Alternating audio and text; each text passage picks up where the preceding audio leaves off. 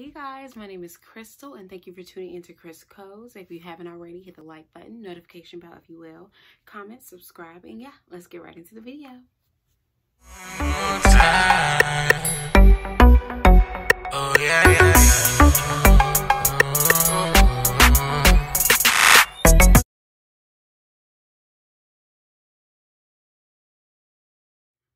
All right, so this is going to be the time where me and my coworker got into it.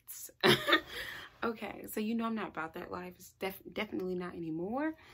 But this is going to be a time where I was at my old place of employment. So that's for you all that watch my channel, Men's Warehouse. So I was working on Cott Parkway, the location on Cott Parkway.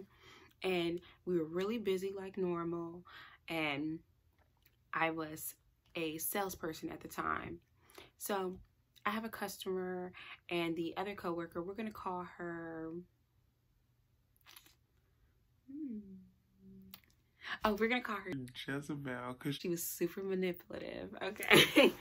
So I have a customer, we're super busy, we run it around like chickens with our head cut off, and that's like the norm, but I'm about that life. I'm with it. It makes the day go by faster. I don't mind being busy, but I do mind foolishness. That's the Friday. Okay. So I have a customer, and I'm like helping the customer, I'm talking to him and all that, and I'm hearing like a whole lot of back and forth going on with my coworker and another customer. And I hear her, who did this? Who did this? And she was like, I think she was from up north or something like that. No shade to people from up north again. But like she was like pretty loud, okay? So she was like, do you remember who helped you? Do you remember who helped you? Now, for those of you that operate in customer service or had worked in that industry, you know that it shouldn't matter who helped them originally. You should be wanting to take care of them. Whatever the issue may be, you should be wanting to fix that issue, okay? Because at the end of the day, we are a team. Teamwork makes the dream work. All right. So I'm like, okay. So I put my customer in the fitting room, and then I walk over, and I notice it's a guy that I helped earlier. I think it was like earlier in the week or something like that. Now, this guy, he was a different type of build. So he was like very, very slim. So a lot of times when you're really, really slim and you have broad shoulders, your coat size is never the size of the pants that goes with that suit. Okay? So he was aware of this. He was looking for a sport coat. That suit is what fit him the best. And we was running a sale. I think it was like $279 designer suits, which is really good for Men's Warehouse pricing. So he was okay with that. He said, you know, I'll just come get alterations done on the pants. I know it's going to be a whole lot of work. He was aware of this. Okay. So he gets, so apparently he's getting measured or tailored for this suit, but he pretty much needed a whole recut. But keep in mind, he was already aware. This was a quick sale a week ago. So dude wasn't complaining. He wasn't like upset or anything like that. So obviously what she was doing was making the situation worse. So he said, you know, it's not a big deal, blah, blah, blah. He's like, I do have some stuff I got to take care of. So if this is going to take a while, I'm just going to come back because we were busy. He was real nice dude, very friendly, very cool. I remember him. So I said, okay, no problem. I like kind of take over because she was just doing too much. So I was just like, do you mind if I, you know, proceed since you're looking for who helped him? I said, you know, do you mind if I continue it? Since my guy was in the fitting room, I multitask. This is what I do, okay? So apparently she took offense to that. So she storms off. At this point, I don't care, you know, feel however you like to feel, okay? So Jezebel storms off. I finished helping the dude. He said he's going to bring it back. If he has to do a recut, that's fine.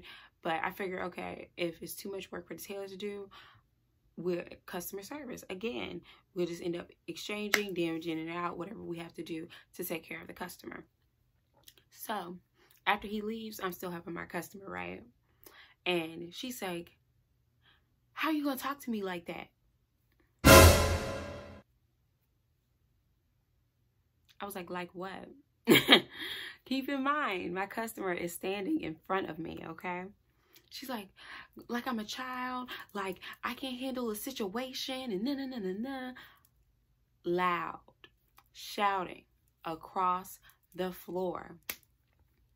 And I said, because I said, you being loud and asking who helped him wasn't fixing the situation. Now, the way I'm talking right now is the way I was talking to her. Now, back in the day, I would handle this a whole nother way. But this day, I just wasn't about it. I was like, you know what? I'm not about to go toe-to-toe with you. It's a customer standing in front of me. I'm not in a bad mood. I don't care. I don't care. So she's like, I'm not a child. You're not going to talk to me like that. How you going to talk to me, treat me like that? Blah, blah. Again, I said, because you're loud on the floor. And I look at my customer.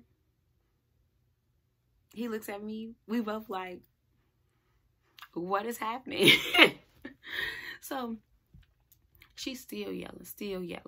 And then she storms into the back. So I finish up with my customer like nothing even happened. He leaves. And then somebody comes to me, one of our other co-workers. I'm not even going to put him in the story because he's irrelevant to this story time. But he's like, oh, she's crying in the back. I was like, who's crying in the back? He's like, Jezebel, she's crying in the back. I'm like,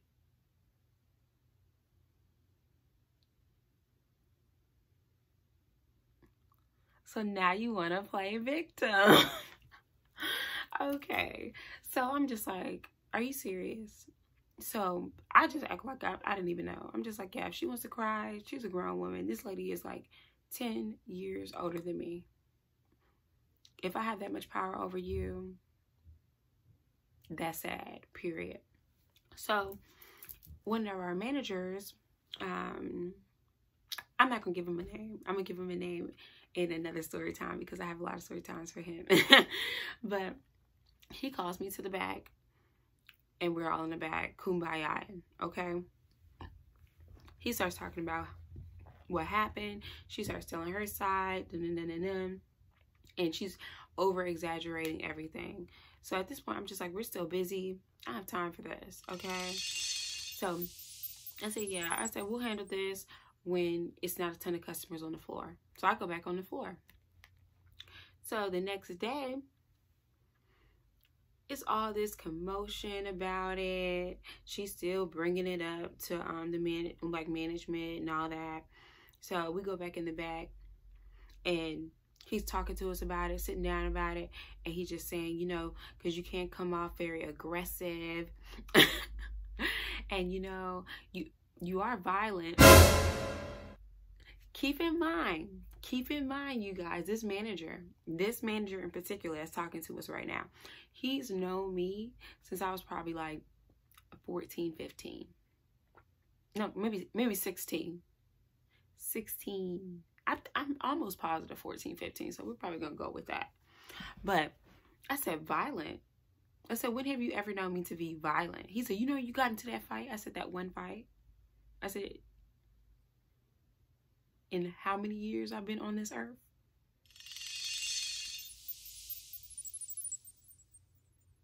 And that fight was in grade school. I wasn't the cause of it. And not to mention, when you saw me after the fact, because I wasn't working for the company then. That's why I say he's known me for a very long time. And I said, and then when you saw me after the fact, you looked at my face and asked, what does she look like? And laughed at me. Traumatizing. So I'm just like, so where do you get this violent from? Just because I don't take things lying down? I'm like, just because you feel intimidated, that's not my problem. I've never been violent. Never have, never will be. So moving on, okay? So he just pretty much does that kills that, because he already knows, like, you're reaching. You're definitely reaching. So she even said, so I say to her, I said, was I aggressive with you? She says, no, but I said, okay. That's all I asked. And I said, okay, so was I shouting at you? No, but that's all I asked. So in what way did I disrespect you?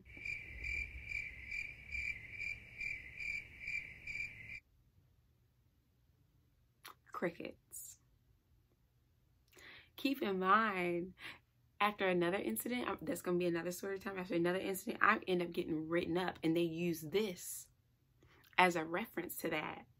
Keep in mind, when she already admitted in the back that she went overboard and was shouting on the floor where I was not. Still kept it professional. But when I say the foolishness was real, okay? The foolishness was real. So, make a long story short, because it's going to be a real quick Foolishness Friday, because I am exhausted, not going to lie to you. But after the fact, my manager ends up taking her side, all that, even though after she admitted that she was the aggressor, in her exact words, that she was the aggressor, just because she's boohooing in the back. You know how it's that angry black woman, and she was not black. I'm not even gonna go into what ethnicity she was, because I'm not here for that on this channel. We're not about to go into that on this channel, okay?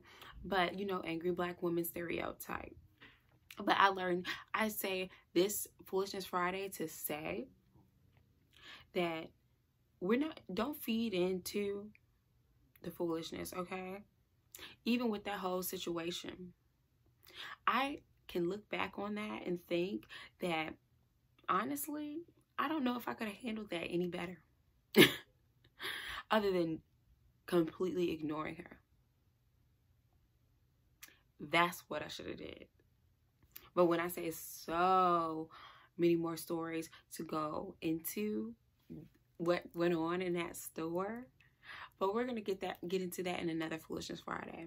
So here's a quick short video for you all, just to, you know, end the week off nice.